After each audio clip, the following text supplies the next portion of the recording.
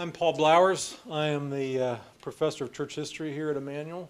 As my kids say when they call me on the phone, hello, Dean E. Walker, professor of church history. Smart aleck kids. I've known Doug Foster longer than he would want to admit. We have been dear friends for about 20 years, I think, and have worked together on various projects. Most importantly, the Encyclopedia of the Stone-Campbell Movement that came out in 2004, 2005. We have been working together most recently on the World History of the Stone-Campbell Movement project, which is going to be turned into the publishers hopefully soon. The manuscript is being edited right now, and he is very much engaged in that work. And then also we've worked together in the Stone-Campbell Dialogue, which actually met in this room the last couple of days, and has been a wonderful forum to bring together people from the three streams of the Stone-Campbell movement to discuss issues that affect us all and to work toward the ministry of reconciliation among the churches. Doug is a graduate of Lipscomb University and Scarrett College in Nashville when Scarrett was still a degree-granting institution, and then he did his doctoral studies in American religious history at Vanderbilt University. He's taught at Lipscomb. He's taught for several years now as the senior professor of church history in the College of Biblical Studies and Theology at Abilene Christian University. He is probably, I think he's the most recognizable historian of Stone-Campbell studies in the United States right now.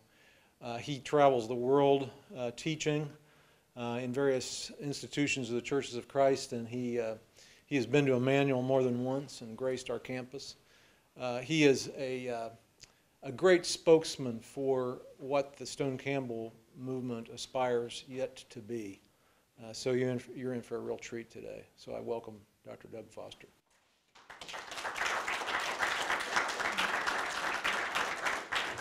Well, part of the reason that I was so excited to be able to do this is to be able to stay an extra day from the Stone-Campbell movement and visit with my good friend Paul and his wife Sandy. But there were also other wonderful things that happened. I got to have lunch today with Leonard Wymore, and I've gotten to greet and see several folks that I know and love for a long time. In fact, Doug Lawson. Notice Doug Lawson. A couple of summers ago, there were 4 people that spoke at the Oregon Christian Convention. Doug Foster, Doug Priest, a disciple from Dallas-Fort Worth area, and Leroy. And so after the second day, we inducted him into the Honorary Doug Society, since everybody else was a Doug. So to get to see Doug Lawson was a great treat as well, and several of you that I've known and loved, and so pleased to be able to be here. Thank you for letting me come. I'd like for you to do something. Everybody got a piece of paper and pencil, right? Everybody should have picked something up when you came in, a couple of handouts. There should be one that kind of is an outline of my presentation as far as the content of it in a few minutes. But there should have been a couple of other handouts, the Declaration, 13 propositions of the Declaration and Address, and then a restating of the Declaration. Whatever you have, if it's this blank paper or one of those pieces of paper that you can find a little space on, white space, I want you to do a little exercise, all right? 60 seconds. I'm going to give you 60 seconds, and you know how this works.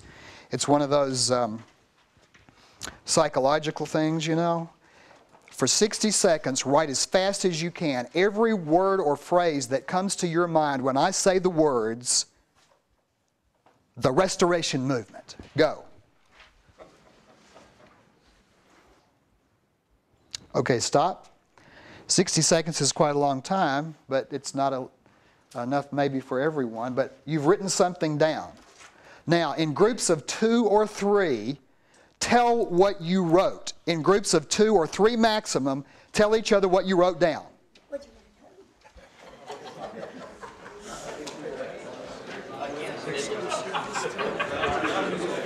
If you need to turn around to somebody behind you, do that.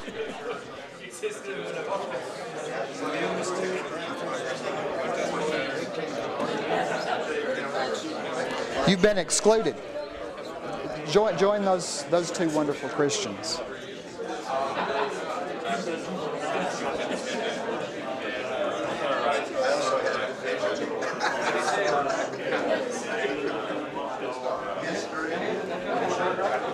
Hey, Bruce.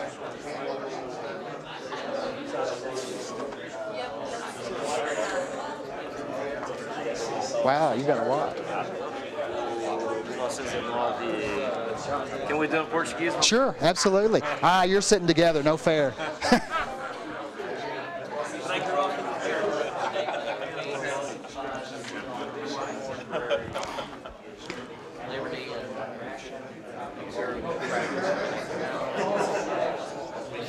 Brother Blowers.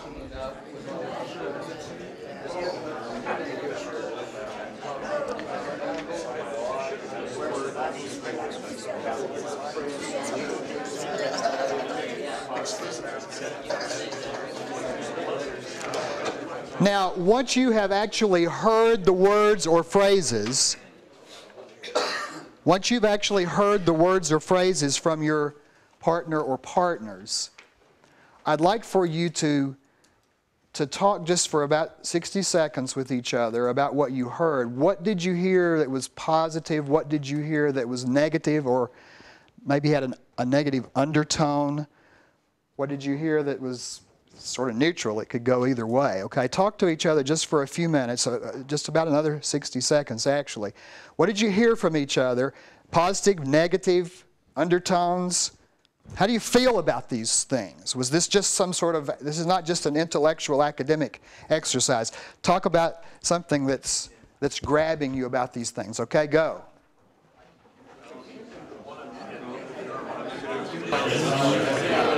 Okay, let's come back together as a group of the whole.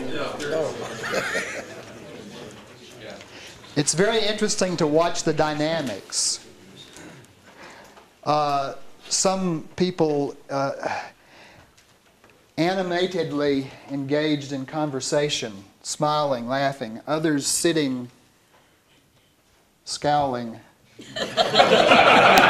saying nothing. What I'd like to do is to have, let me see 3 hands of people who will tell this group one thing that you heard from the conversation with your partner. A word or phrase and maybe something that's attached to it as far as negative, positive, emotional. 3 hands. 1. Can we volunteer somebody else? No, you can tell what somebody else said, but you can't volunteer anybody else. So we've got number 1. We've got to have 2 more hands. Number 2, thank you. And number 3, 1 more hand. We've got all afternoon. Thank you. Number 3. And number 4 in the back. We'll have 4 quickly. Tell your word or phrase and a little bit of what's the meaning, what's the content. Where the Bible speaks, we speak. Where the Bible is silent, we're silent. Okay, where would you put that? Positive. Half of it's positive, half of it's negative. Well, yeah, it phrased. Thank Not you. really. There's times to be silent. Yes, there are. Okay, and who was number 2? Who was number 2? Number 2? What's that too? The idea that conservative churches invented the phrase Restoration Movement. Okay, by conservative churches, do you mean independent Christian churches or just conservative generally? Okay. Probably churches of Christ. And so the idea that this is unique to only conservatives, or that they That the Restoration Movement is, that's the best. That's what we are supposed to be. that's the terminology that's most powerful. Terminology we use, Okay, so in response But to it's the Restoration Movement. not proper. Oh, It's not true. okay. Tell me where that's going to go up here. We'll have to unpack that later. Okay, number 3. Yes. The primitivist impulse, the idealistic New Testament pattern, maybe, or something like that. Okay, pattern, primitivism. Yeah. I personally said it doesn't adequately account for human sin, it's almost pie in the sky. So I said that was kind of negative. Okay. In a sense. Well, I mean, that's what you said, okay? You're recognizing that not all would take that same position, but that's what that was your sort of sense. What was the other term? Primitivism? Idealistic New Testament pattern. Okay, patternism is another term that's often used, okay. And what about in the corner over here? Unity. I think we said that there's a kind of a look to see just kind of a movement of unity, a unity movement. Positive, but also that can go to negative in that it's not a lot of times seen. Or Sometimes it gets obscured perhaps, or sometimes it gets, none of these words has only one definition or understanding, right? These words get used quite often as if everybody understands them precisely the same way, and that's not the case. So we have to be careful on how we use them, right? And we have to be very precise in using them. Anybody else? I had four. Would you like one that goes in the middle? Sure. Well, this is what Doug was goading me Doug. to do. We have, from the very beginning of our movement, we have sought to do two things. We have had allegiance to two principles, and one of them was being biblical, and the other being ecumenical. And those have been held in tension from the beginning, and they have been played out in various. There have been times when some of our churches have been so biblical that their hermeneutic has gotten so narrow that the circle comes down to a point and they fellowship with no one else. On the left, that happens on the right. On the left, the ecumenical principle is stressed to the point where the faith is down to the lowest common denominator. You can fellowship with anybody and everybody because you're not really believing anything.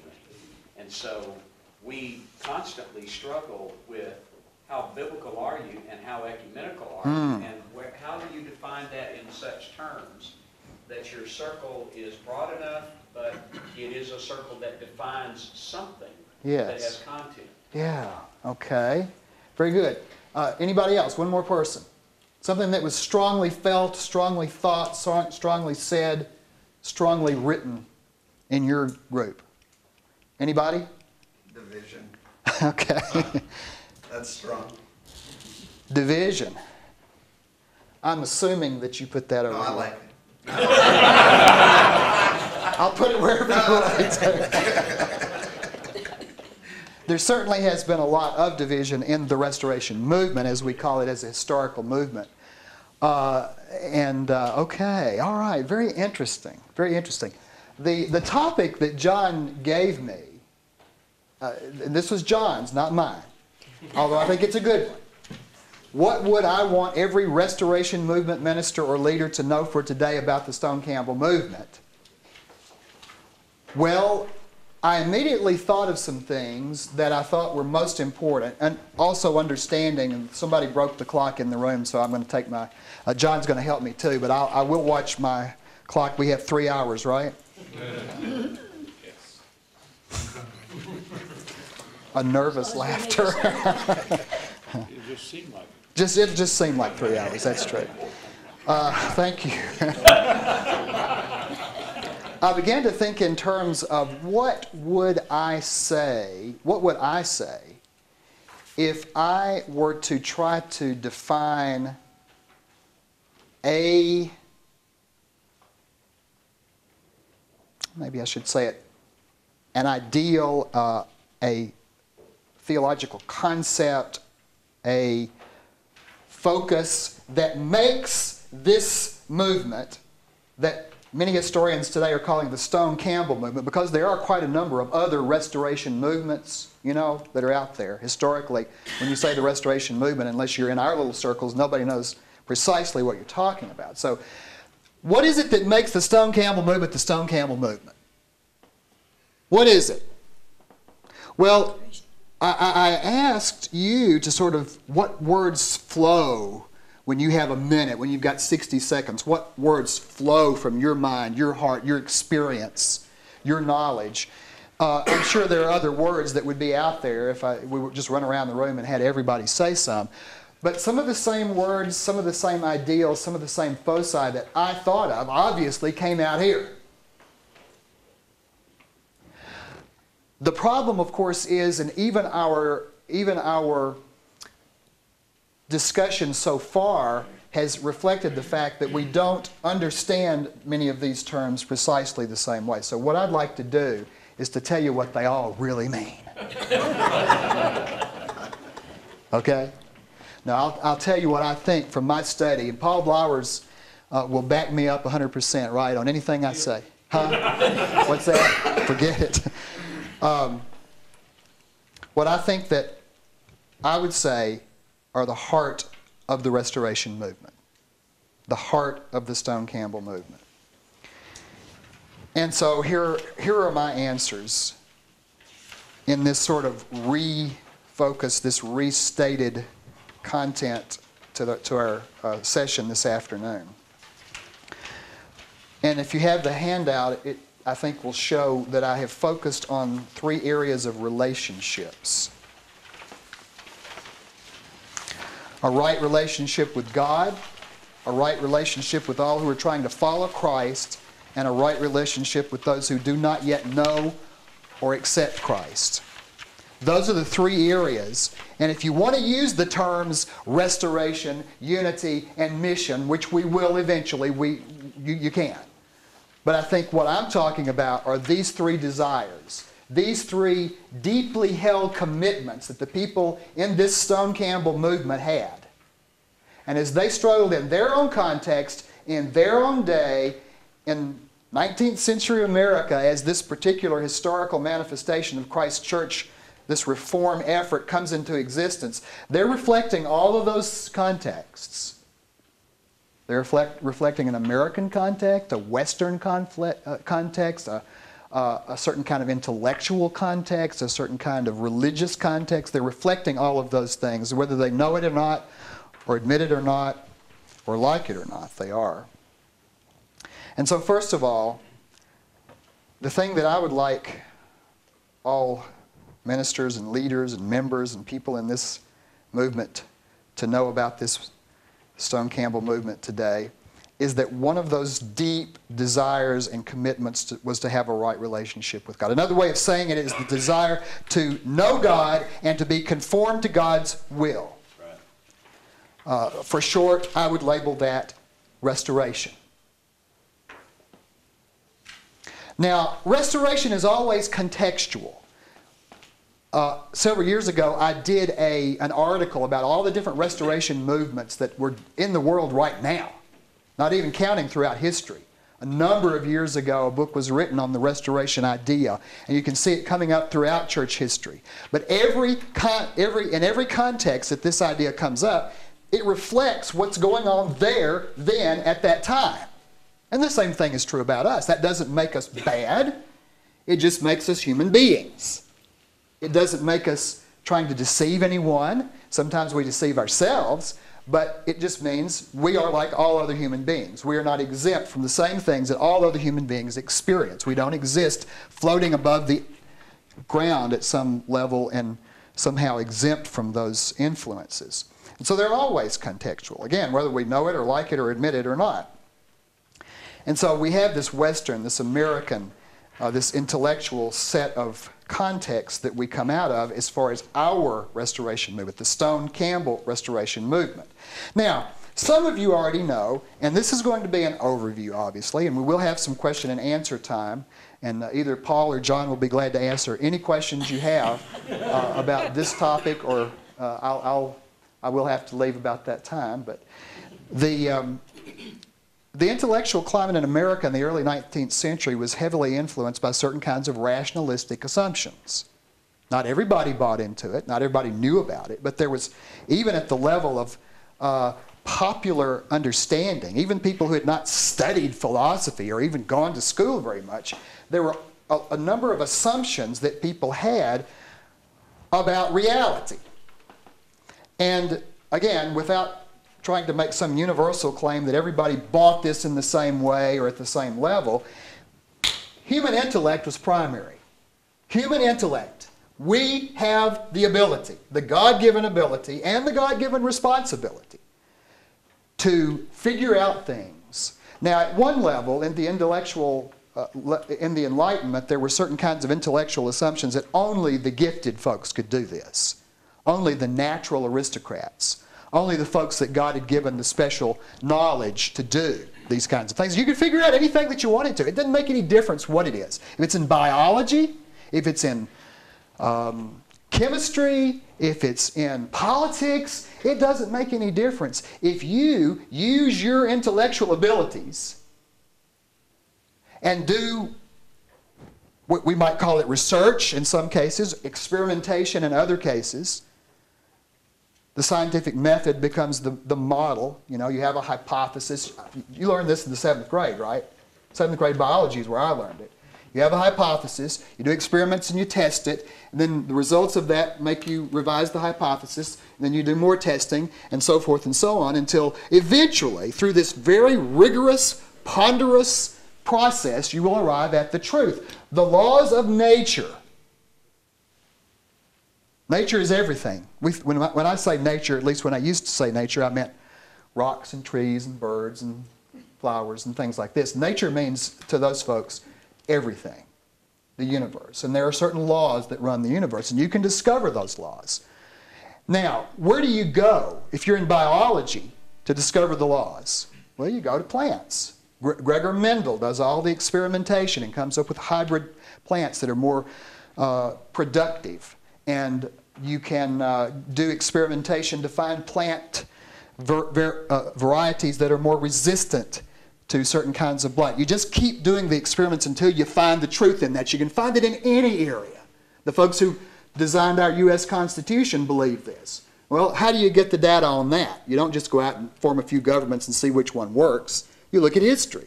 You look at history. If you go back and look at the notes from the Constitutional Convention, so-called, you'll find that they're talking about what happened in the Greek republics and the ancient governments. And they look at that and they believe that they had pulled together the perfect government. They had found the truth, the law of nature that dealt with that. Well, where do you go for religious truth?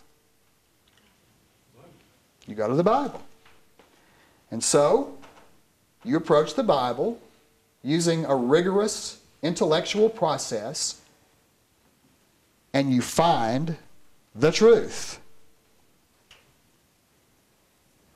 Now, there are good parts and bad parts to that.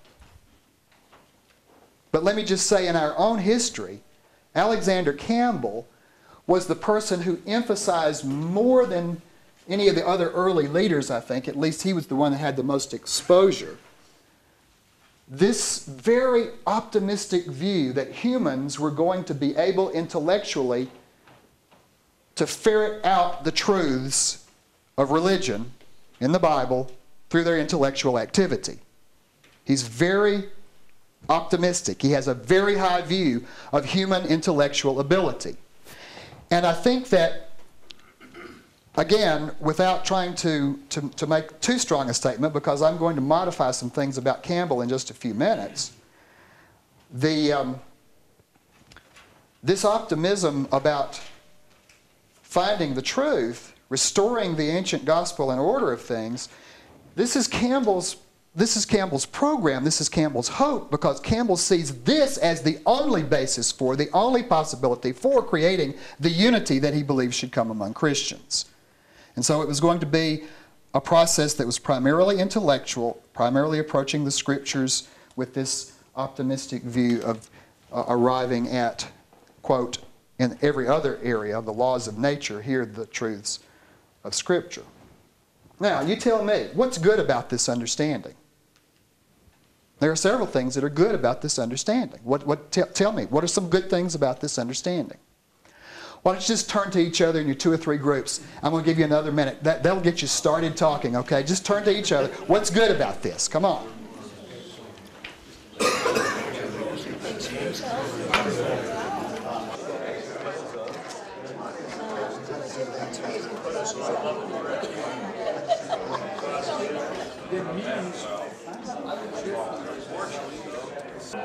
Now we're going to get to the bad parts in a minute. Don't talk about the bad parts yet. Just the good parts. Okay, stop.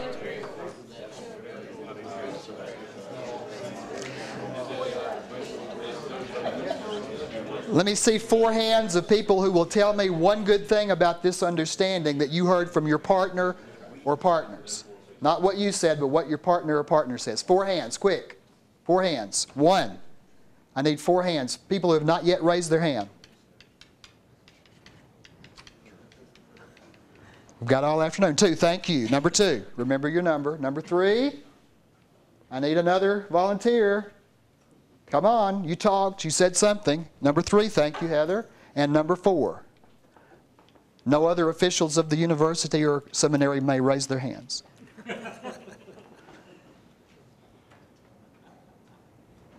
Thank you. Number 4. Number 1. Okay. It's objected over the subject of revivalism that affected even some of the other restoration movements of the 19th century. Okay. All right. Good. Number 2. Yes. If you're in a culture that's thinking intellectually, you better bring some intellect to your faith as well. Yeah. I mean, God gave us our intellectual ability, right? This is a seminary. I am a professor of church history. If I didn't believe that God gave us the gift of intellect, I would not be doing this. Okay, so this is a piece of God's gifts, and particularly in a culture that emphasizes that. Good. Number 3, Heather. The actions result in natural consequences, and if you pursue something far enough, for instance, it can lead you to a kidney transplant. Something as obvious as deducing the way that the body works and nature works in the body. Okay. Sure. So in the larger context, not just in religion, you're going to find things that are going to help humanity. There's going to be, I mean, I'm so grateful for that attitude in medicine. My wife had breast cancer. I am so grateful for that attitude in medicine to define and discover things that are there and be able to help in those ways. And then number 4, yes. Just said that it levels the playing field. It makes the assumption that we can all kind of, there's this universal truth when we use our logic that we can all, using logic, arrive at kind of this truth where we can unify them. Okay, all right. Here's what I said. Nobody said what I said. Nobody was thinking what I was thinking. I said there's several good things. It's serious about knowing God's will, right? There's a seriousness. I'm going to pursue this. I'm going to be rigorous. There is, it promotes Bible study. Did somebody say that? Good. Good. You were thinking like me. It promotes conscientious attempts to understand and follow Scripture. Okay, so there are quite a number of positive things here. Now, what's dangerous about this understanding? What's dangerous about the understanding that it is our intellectual ability that is the primary operative thing in religion and getting religion right? Let me have 4 hands on that one. Well, my goodness, I'm getting all kinds of hands on the negative. Nobody would do the positive. Okay, come on, have them up. Come again. Number 1. Let me get all 4. Number 2. Number 3. One more hand. Number 4. Thank you. I see mine as kind of a transition. Sort of answering your previous question. It assumes it's the assumption that truth is available from the Scriptures and that we can attain it through intellectual endeavors. Okay.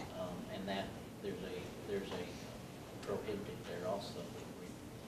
We definitely, we shouldn't become fixed upon that only. Say our truth is the truth. Okay. In other words, there's an element of humility that is absent, perhaps, in that attitude. Okay, good. Well, number 2. The inordinate desire to elevate the opinion to make it along the gospel. That's a problem. And that's one of those things that our movement has talked a lot about. In fact, we were opposed to that. That whole idea of elevating my understandings to universal, the final word, universal truth, is a difficult. He was number 3, yes. Right relationship is far more than objectivity and reason. And what's the point of Christianity? Relationship. Do you see my 3 points on this on this outline this afternoon? Yes, you got that. And who was number 4? Yes. Mine was about the same as some of the others. Legalism. Okay, a focus on, okay, and I think you're all hitting this time pretty close to what I was thinking. Focus on human intellectual ability, on a human intellectual prowess to figure everything out and get everything right. Now, don't misunderstand what I'm saying. When I say right, and I do it like this with the little quotation marks, I want to be right. But I'm not sure exactly, I'm not sure that that term is understood as the Bible uses it.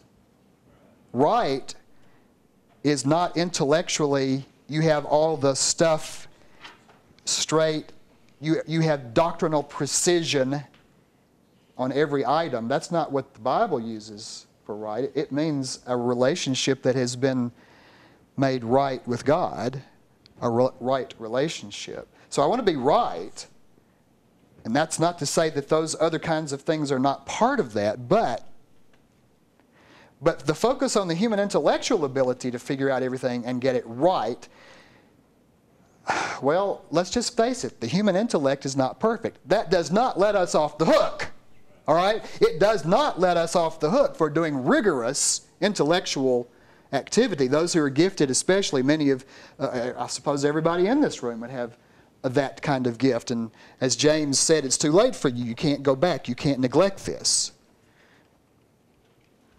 You'll be held doubly responsible, right? But the human intellect is not perfect, and the human intellect is not the end. And here's what happens. It does not always happen, I don't guess, but I don't know of any cases that it doesn't. If you know of any cases, you tell me. Because that attitude, there's a massive, massive temptation toward arrogance and pride. Can anybody quote 1 Corinthians 10:12? 1 Corinthians 10:12. Don't look it up on your iPhone. Well, it's one of my favorite verses. Paul has given the Corinthian church a history lesson. This is 1 Corinthians 10, right? He's taken them through the wilderness and how God has dealt with folks, and he talks about the fact that these things were written down for our instruction, and he's given them a history lesson, on and on and on, 11 verses, pretty straight, and then he hits verse 12. And I memorized it when I was in elementary school in the King James Version. So it always starts, therefore. If you think you are standing, watch out. Paul says,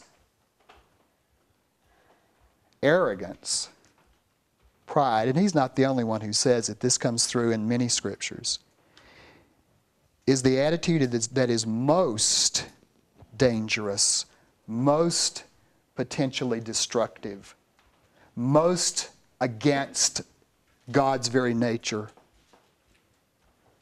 It is the position that puts you in most dangerous ground. If you think you are standing, watch out. King James says, take heed. Watch out, lest you fall. And so there's a tremendous temptation toward that. Now, here's the thing. Even Alexander Campbell is not, when pushed, he knew that that was the case. Alexander Campbell was brilliant. He had a, as one person said, a very robust ego. Some people would say he was arrogant. And sometimes he seems to be. I'm writing a biography of Campbell now for Erdman's, and I've come across some kind of disappointing things in the archives, because I think he's a brilliant man, and I think his heart's good, and I'm no better than him as far as perfection, that's for sure. But Campbell really does sow the seeds for this focus on intellectual getting things right as the key. And I think that most of us know the fact that there was another stream in our own movement that took a very different position on this.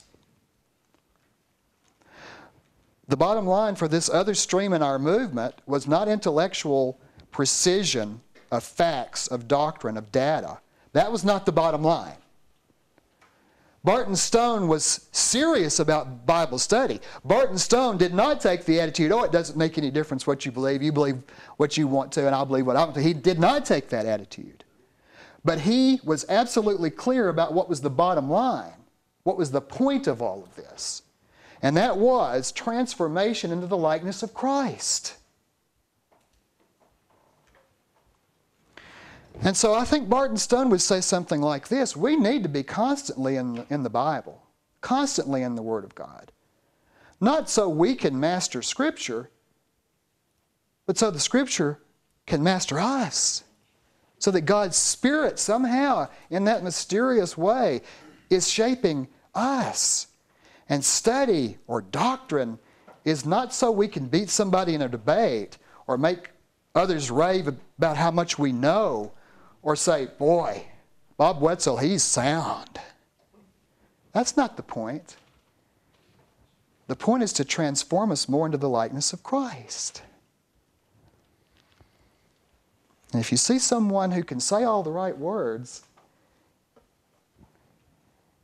and instead of the fruit of the Spirit, they reflect the work of the flesh, they are not sound.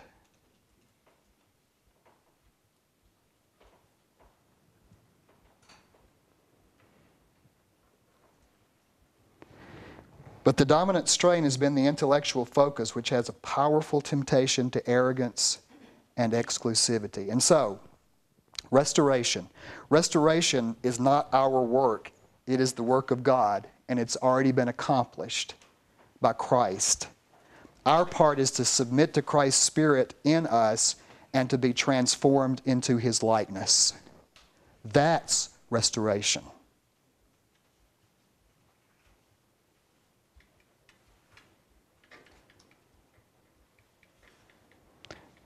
And at least some of our folks have seen that. Second place, at the heart of this movement is the desire to be in a right relationship with all who are trying to follow Christ. Unity.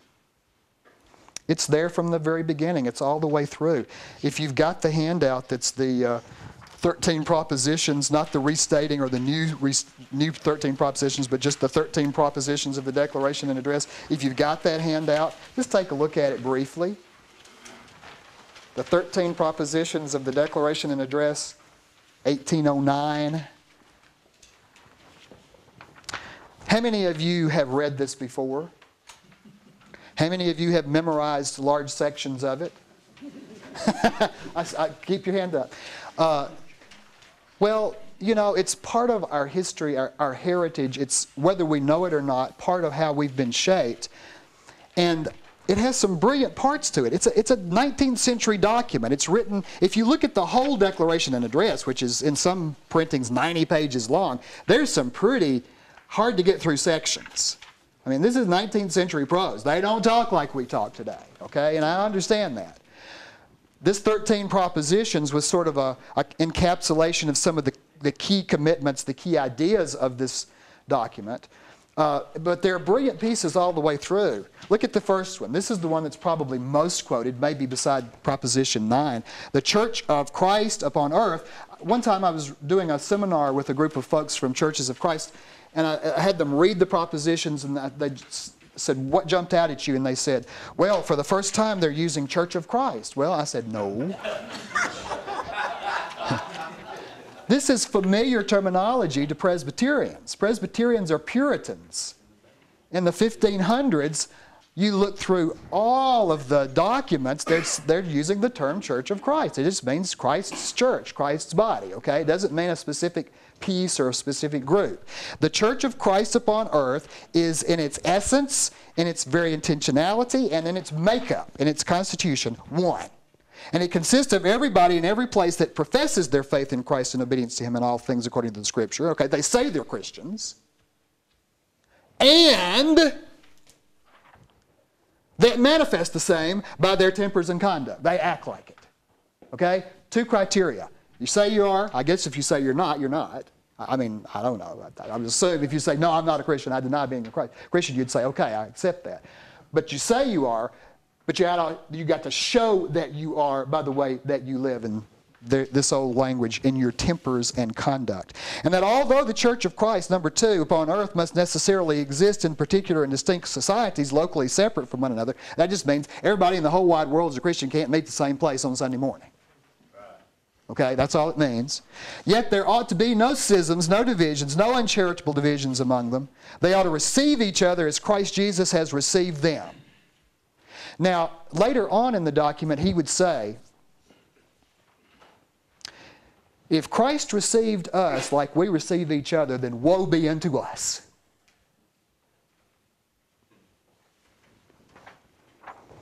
Number 6. Oh, that one, we won't do that one. Inferences and deductions from Scripture. Did you ever use that? When I was growing up in churches of Christ, what are the things that are binding? Command, example. Ah, there's another Church of Christer. I'm not proud about it. I know. We all were indoctrinated at that, you know, and certainly we're not going to ignore commands. I mean, good grief, no. But if that's the only thing that's relevant, then you may as well throw out the Psalms, and again, the Old Testament for that matter. And a good bit of the narrative of the New Testament as well, the Gospels, may have a few commands here and there, but command, example, necessary inference. And of course you explain away most of the examples, right? You don't do the holy kiss. You don't do the foot washing. You know, that's all cultural. You can explain away those things. But from the very beginning, he's saying no deduction or inference can ever be required. It may be true. It may be true, but it's based on human reason, and therefore it cannot be required for anybody else for you to admit to receive them as a Christian. And then the one, of course, 9 is the one that I guess second is the second most quoted. All who are enabled through grace to make such a profession. In number 8, it talks about the profession of faith in Christ, the same thing he says in number 1. And to manifest the reality of it in their tempers and conduct, so he's redoing number 1, should consider each other as the precious saints of God, should love each other as brethren, children of the same Father, family and Father, temples of the same Spirit, members of the same body, subjects of the same grace, objects of the same divine love, bought with the same price, and joint heirs of the same inheritance, whom God hath thus joined together, no man should dare to put asunder.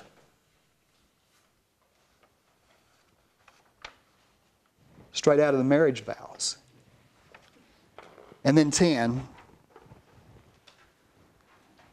division among Christians is a horrid evil filled with many evils. It's anti-Christian, destroys the visible unity of the body of Christ as if he were divided against himself, excluding and excommunicating a part of himself. It's anti-scriptural, strictly prohibited by his sovereign authority. It's anti-natural, excites Christians to condemn, hate, and oppose one another who are bound by the highest and most endearing obligations to love each other as brethren, even as Christ has loved them. This is from the very beginning. This is from the very beginning. It's not the first of our documents. The first of our documents is the last will and testament of the Springfield Presbytery. We have that phrase, the Springfield Presbytery had pulled away from the Presbyterian Church USA, the Synod of Kentucky, formed its own separate Presbyterian church. It was growing.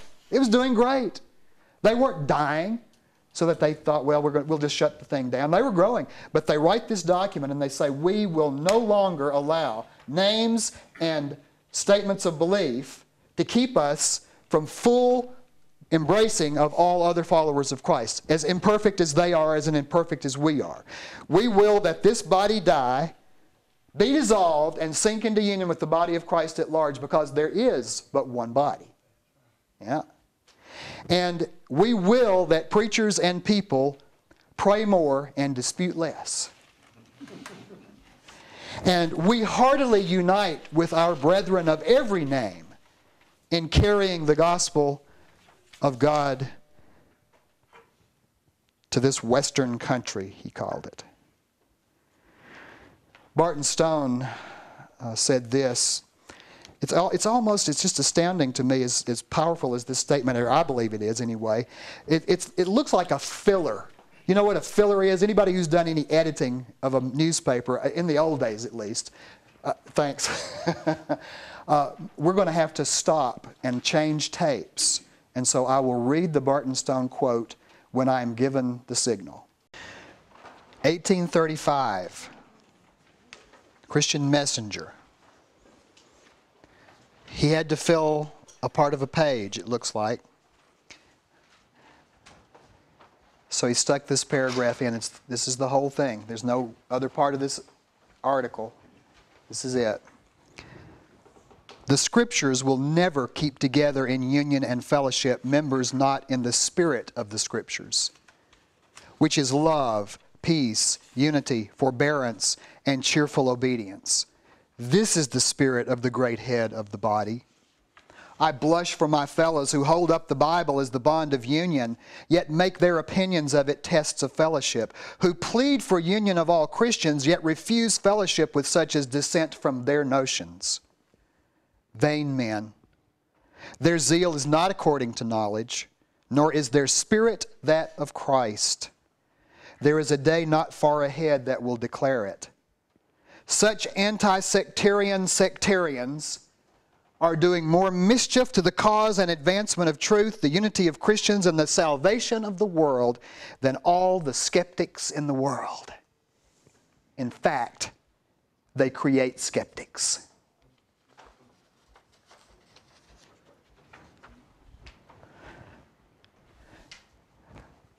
You've probably heard of the so-called Lunenburg letter articles that Alexander Campbell wrote in response to a woman who supposedly was surprised that he had talked about Christians and other religious groups. And she says, you know, how do you know if one is a Christian other than that they've obeyed his commandments, and especially in baptism? How do I know that one loves my master but by his obedience to his commandments? I answer, in no other way. But mark, I do not substitute obedience to one commandment for universal or even for general obedience.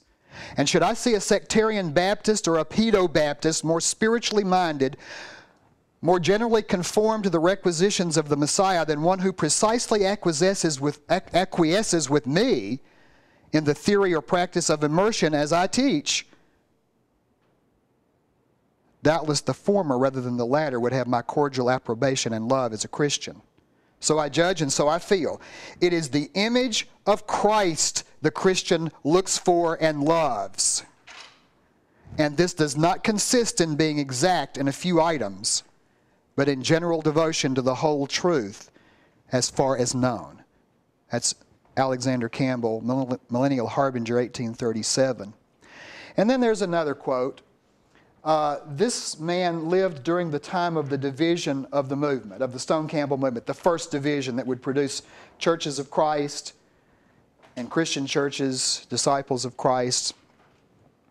T.B. Larimore. How many have heard of T.B. Larimore? Theophilus Brown Larimore. Several have.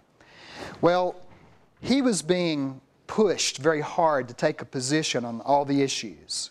The issues, instrumental music, missionary societies, etc., etc. In 1897, he was approached, I guess you'd say. What happened was a former student of his wrote an open letter to T.B. Larimore that was published in the Christian Standard. First time T.B. Larimore saw it was when he got the Standard sitting on his front porch when the mailman came, okay? That never happens these days, but in those days, suddenly open letter to T.B. Larimore. Pushing him, you've got to take a stand, Brother Larimore. Everybody loves you, everybody knows you, everybody respects you. What's your position? This is 1897. He says, I have been all over the country. I've not been sitting in a room. When he would go to do what we called gospel meeting, he preached 3 times every Sunday and twice every weekday. The longest one was in North Texas. He went from January 1 to June the 17th. 3 times every Sunday, twice every weekday. Baptized over 300 people. No, Texas. But here's what he said in one paragraph in his response to this open letter. Brother Larimore, take a stand. The Campbell that he's referring to here is Enos Campbell, who was a leader of the church in Hopkinsville, Kentucky. When Brother Campbell took my confession on my 21st birthday, he questioned me relative to none of these matters now retarding the progress of the cause of Christ. He's quoting from the open letter. When thousands have stood before me, hand in mine, and made the good confession, I have never questioned one of them about these matters.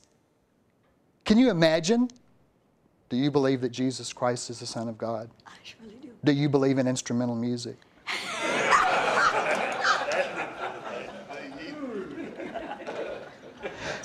Shall I now renounce and disfellowship all of those who do not understand these things exactly as I understand them? The guy was conservative, folks. T.B. Larimore was a conservative. He ended up, when things got sorted out, people knew him in all the streams, but he was most closely associated with Churches of Christ. A cappella churches. Okay? But he says, shall I renounce and disfellowship all those who do not understand these things exactly as I understand them? They may refuse to recognize or fellowship or affiliate with me, but I will never refuse to recognize or fellowship or affiliate with them. Never. Christian Evangelist, July 1897.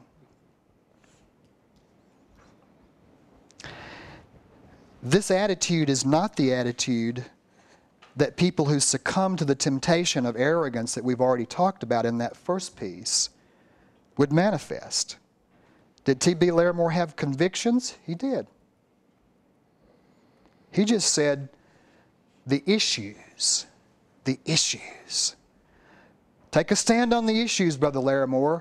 And he said it. He was not being facetious. I would rather sit on the issues and stand on Jesus Christ. He said, I've been preaching all over this country, and the fact that you don't know what I believe about these things is evidence that I just have simply let them alone. But I have preached Christ, and I have baptized thousands of people into Christ. The third piece, this second piece then, is a desire to be in a right relationship with all followers of Christ. That is a part of our heritage. That is a part of who we are. It's a part, and I understand there's the ideal and there's the reality. I understand that. And I'm expressing my ideal. I understand that. But it's there, and it's breathtaking. And the third piece is the right relationship with all those who do not yet know or accept Christ. That might be called mission. Let me just read that quote from Barton Stone again, just for your memorization and edification. The Scriptures will never keep together in union and fellowship members not in the spirit of the Scriptures, which spirit is love, peace, unity, forbearance, and cheerful obedience, reflecting the fruit of the Spirit in Galatians 5.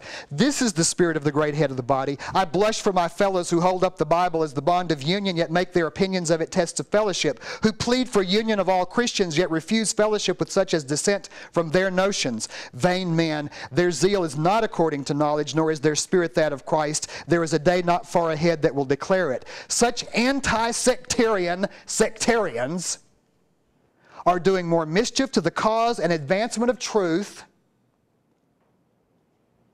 You hear that phrase? To the cause and advancement of truth, the unity of Christians, and the salvation of the world.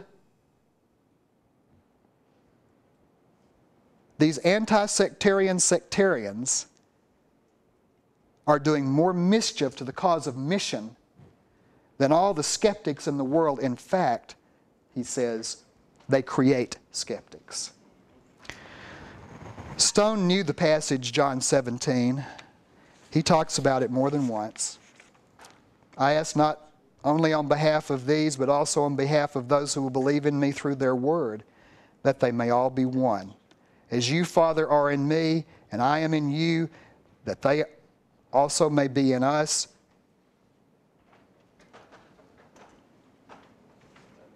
so that the world might believe that you have sent me.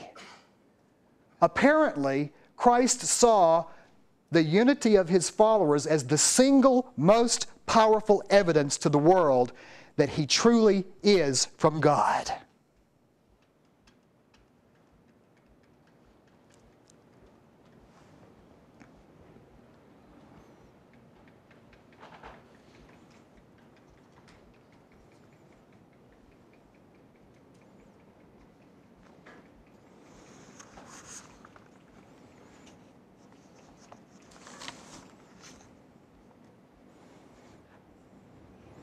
Several years ago, Gary Holloway, who's now the director of World Convention, and Bob Wetzel and I were on the committee that worked to get him in there. He's such a gift.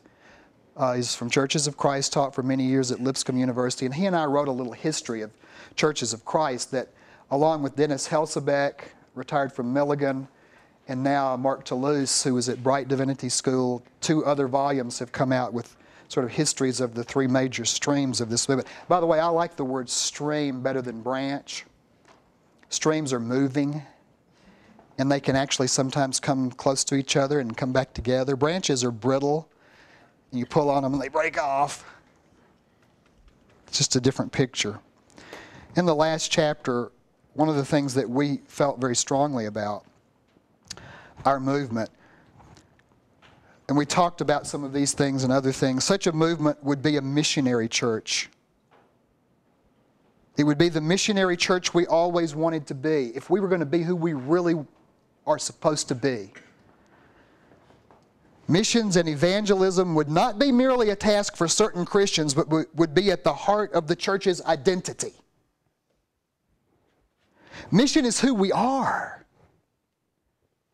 Evangelism is not recruiting people to our brand of Christianity, but proclaiming the reign of God over all. The good news of God's restoration and of his one body.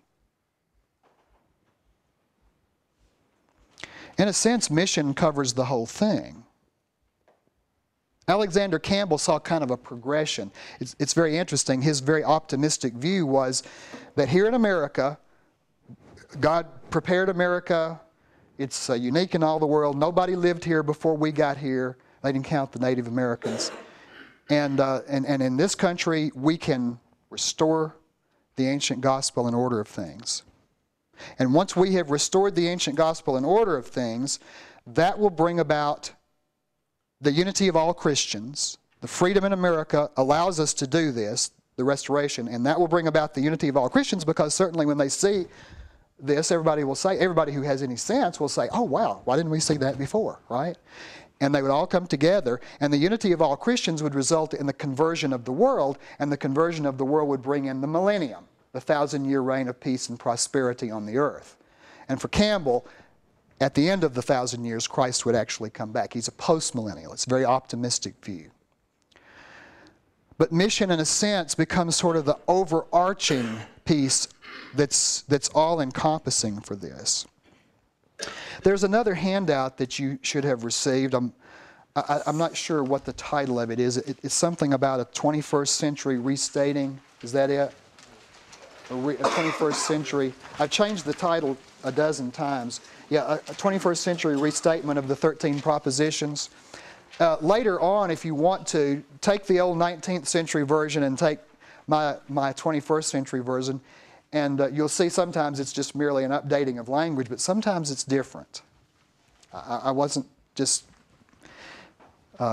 saying exactly the same thing, but look at the second and third ones. Would you read the second and third ones just on your own, silently?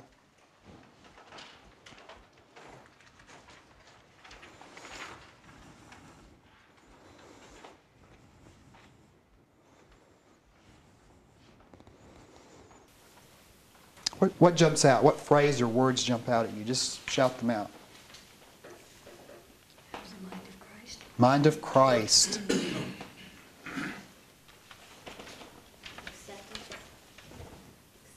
Acceptance.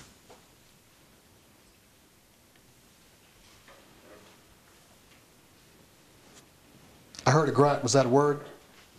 Oh, say it again. Oh, okay. Diverse. Okay. Losing their own preferences. Mm. One's love for God and His people. Unity.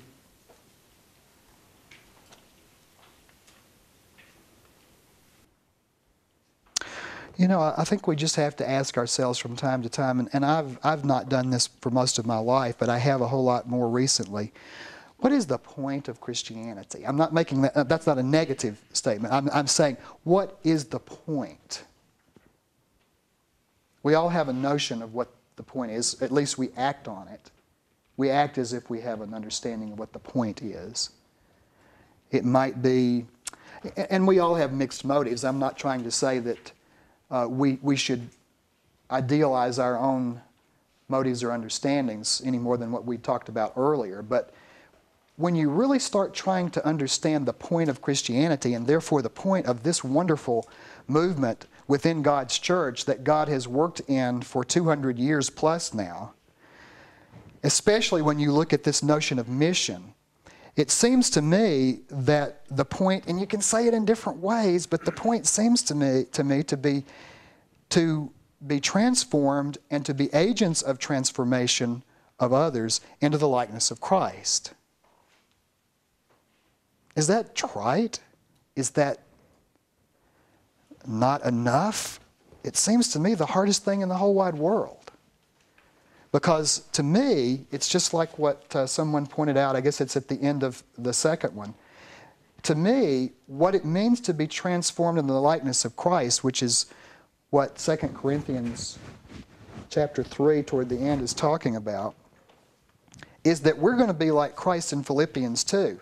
And that means that He gave up all His rights and all His privileges and all His preferences and all of His pride and all of His true, legitimate acquisition and power. He gave it all up for other people. His rights, His privileges, His preferences. I'll tell you what, that's not natural. That's not according to human nature, is it? I guess it's true, and I certainly would agree that particularly Orthodox theologians have said, yes, this is the true human nature. The human nature that we experience now is debilitated to a certain degree, but the true human nature is that. It's what God intended us to be. But it certainly works against us now, doesn't it? I want my preferences. I want my preferences at every level. All the way from what I eat to what kinds of song we sing at church to what kind of people I sit next to. And I mean, all those things are just there, and they're part of the flesh. And the transformation comes, I think, again, like Barton Stone said, in my paraphrase of Barton Stone, we must be in the Scriptures constantly, not so that we master the Scriptures, our intellectual abilities, but so that the Scripture, the Spirit of God, masters us and transforms us into the likeness of Christ. And I think that's the point. And so I'll close with these things.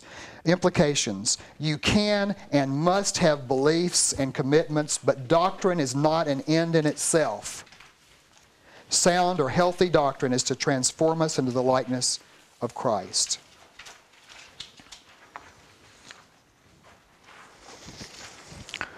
I believe that we should be able to tell what we believe, why we believe it, and what would be lost if we did not believe it. But we do it with humility, and we do it in a way... you see, this is part of the process of transformation. Struggling with understanding doctrine, I think, is part of the process that God uses with good hearts to transform us more into the likeness of Christ. We do this with humility. Have you ever heard the slippery slope argument? Well, you know, it may not be wrong in and of itself. But if we allow this, the next thing you know, it's the camel's nose in the tent, another version of the same kind of thing. The next thing you know, we'll be allowing this and then this, and we'll just be going down the edge of the, and before long, whew, the cliff, the slope is so slippery that we'll never be able to get back to the top. Do you know what the inherent flaw in the slippery slope argument is? It assumes we're already at the top. Therefore, if you think you are standing, watch out that you do not fall. This does not let us off the hook. It does not mean doctrine has commitment, has no importance. It makes no difference what you believe. That's not what it means at all. You can hold doctrinal positions and have practices without being exclusive in your attitude and the way you work with other Christians. I think this is another implication. You may have to discover what you can and cannot do together, but you do it in conversation with others, accepting them as Christ has accepted you. And I think there's a principle that has been around for quite a long time, but we haven't really practiced it. And you know, some of us are, oh yeah, we believe that there are Christians in other traditions, other places, but it doesn't make any difference in the way we live our Christian life. We still do all the stuff we do with our own folks. This principle is we should not do separately what conscience permits us to do together. Try that one out. And this doesn't have to be some massive program that you get a bunch of people together and for 3 years plan something and raise $500,000. This is you and the guy down the street at the next church who meet together for coffee and start talking about what can our congregations do to help this community. And you may be as far apart doctrinally, and you know, if you don't see the face of Christ, as Campbell said in the other person, okay, all right? But the face of Christ is not that person agrees with you on everything. That's not equal to the face of Christ. The face of Christ is again described in Philippians chapter 2, Galatians chapter 5 with the fruit of the Spirit. Okay. You got 7 minutes to ask me questions. If you have questions.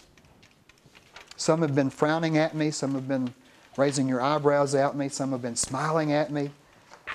All you smilers, ask me an easy question.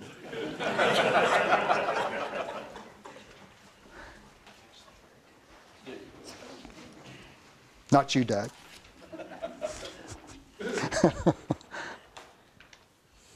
You had mentioned about Campbell's post-millennialism, and of course that died out post-wars. Toward the end of his life, he backed off in terms of that, didn't he? I think that emotionally, psychologically, Campbell was absolutely devastated by the outbreak of the Civil War.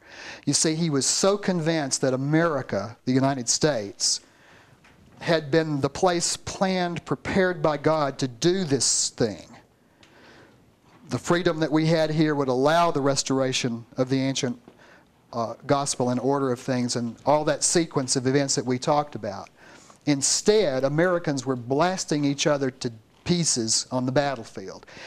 There's an anguished article that he wrote after Fort Sumter. I did a presentation a couple of weeks ago at a Church of Christ in San Antonio that had a bunch of folks in the military, but they wanted me to talk about the Christian in warfare in the Stone-Campbell Movement, and I wish I had the full quote, but he has these all caps, anguished America. You know, God had such great possibilities for you, and now I wish I could quote the last phrase. It's even before email, he shouted. Oh my goodness! And it just really and truly devastated him.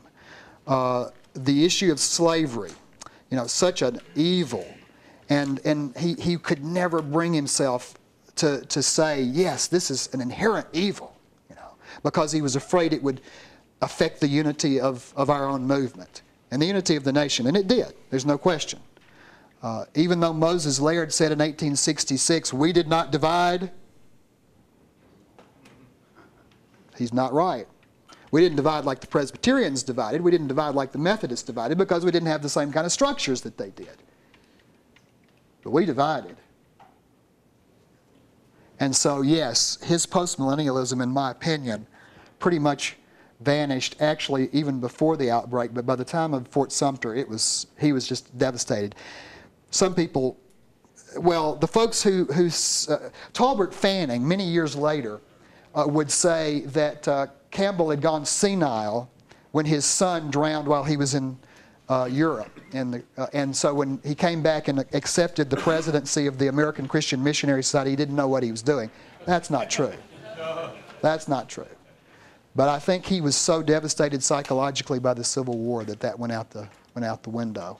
That optimism was gone by then. What else?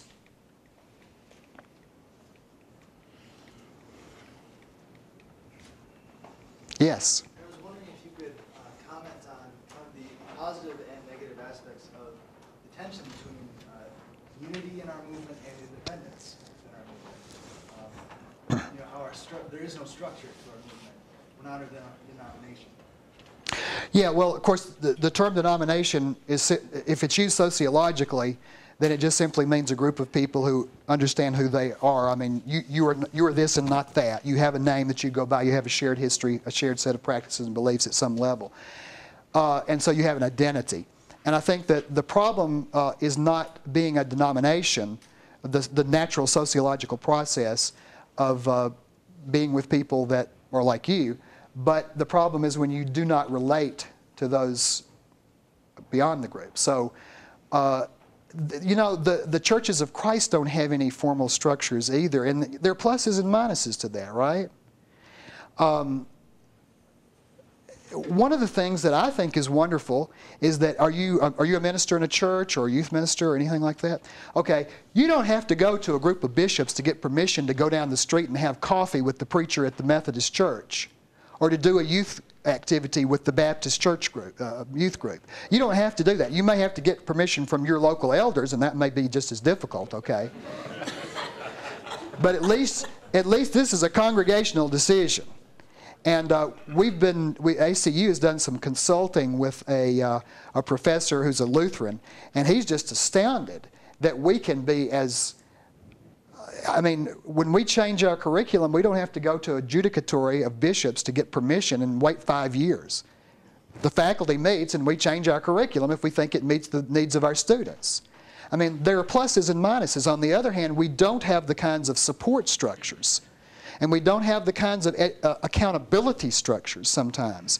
I mean, somebody can just show up, and the movement has always faced this, and all non-structured movements have faced this since the time of the Didache. Somebody shows up and says they're a minister. Well, I mean, you can print an ordination certificate or a graduation certificate. There's no level or higher level of accountability. Obviously, local congregations can and should and will have some kind of processes. But there are pluses and minuses. In my experience, and this group may be reflective of that experience and it may not be, there are a lot of folks who are part of Christian churches and churches of Christ who don't particularly like the label independent, because it seems to imply that they don't do anything with anybody else. And when you use that terminology in the larger context of sociological work on American Christianity, and you say independent Christian churches, nobody knows what that means. They think it's just some group they're Christian, but they're independent from everybody else, and so they don't have any recent, except very recent history or heritage. So I don't know what else to say about that. But there are tensions, there are pluses and minuses. I think the real key to this is that whatever we have as far as structure, formal, informal, or lack thereof, is to understand that we are not an island to ourselves, that we are part of something a whole lot larger than us, and we ought to reflect that. You see, Ephesians 4 has two things in it about the nature of the church. One thing says there's just one body. There is one body, folks, period, right? Is anybody going to deny that? Then if you do, let me see you later. But it also says later on, maintain the unity of the Spirit in the bond of peace. In other words, there's something we got to do. We don't create the unity. God created the unity already. We do not create it, and when we think we do, we get into trouble sometimes. But it is our responsibility to do something for that. And if this was the last thing on Christ's mind before he died, the unity of his followers, and he apparently thinks it's the most significant evidence of his divinity, then it ought to be a front burner issue for us and not a nice little thing off to the side, or even something that we don't really want to think about. Let's close with this. I'd like to say one thing. Yes. I've heard you several times now, you always ring the bell on this subject. You make me proud to be a Doug. I was proud to be a Doug as well, because you were one. Psalm 61. Hear our cry, O God. Listen to our prayer. From the end of the earth we call to you when our hearts are faint. Lead me to the rock that is higher than I. For you are our refuge, a strong tower against the enemy. Let us abide in your tent forever. Find refuge under the shelter of your wings. For you, O God, have heard our vows. You have given us the heritage of those who fear your name. Let's pray. Gracious God, thank you for our Stone-Campbell heritage with all of its devastating flaws and all its breathtaking sacrifices for others.